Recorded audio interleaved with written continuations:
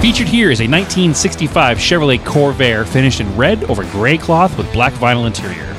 Featuring manual windows, manual brakes, bucket seats, positive traction, and electronic ignition, and riding on 15-inch 5-spoke Camaro wheels wrapped in newer BF Goodrich tires. Front seats have been replaced with reclining cloth bucket seats and adjustable headrests, and it is powered by a 2.7-liter rear-mounted flat-six engine and 4-speed manual transmission.